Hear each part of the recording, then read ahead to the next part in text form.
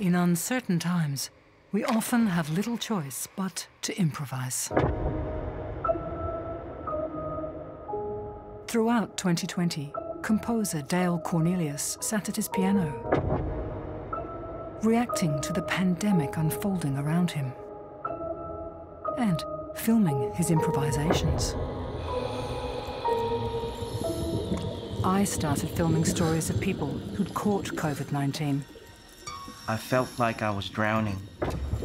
The breath becomes labored, the chest tightening. It was a real struggle. It was horrible.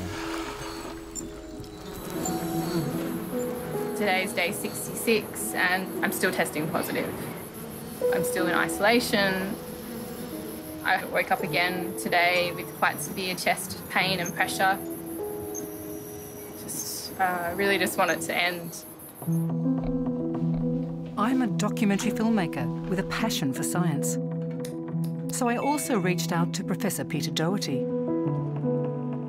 He won a Nobel Prize for discovering how our immune systems destroy deadly viruses.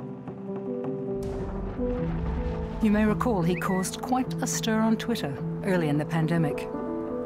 You lit up the internet a few weeks ago when you thought that you were Googling Dan Murphy's opening hours and instead you tweeted it out. My wife told me you've just made a total fool of yourself, as wives do.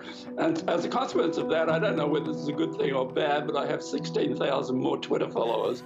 He's an extraordinary man, incredible intellect, absolutely not an ounce of arrogance. I was invited to join the Doherty Institute weekly meetings with some of Australia's top scientists, moved, of course, to Zoom. As you know, Sonya is recording it. It's just a way of documenting how we're thinking. And Peter agreed to do regular catch-ups online. There you are.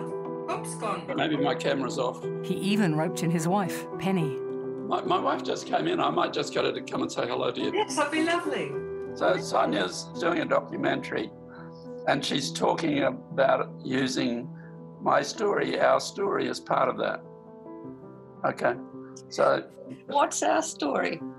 Well, I would have done nothing. I would have been a total drop kick, probably living out of a shopping trolley if it hadn't been for you. And we both know that. It was a unique opportunity to go behind the scenes of Australia's scientific response to COVID-19.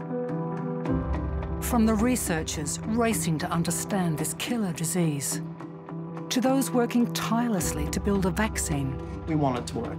We're desperate for it to work. To our success in crushing the spread of the virus.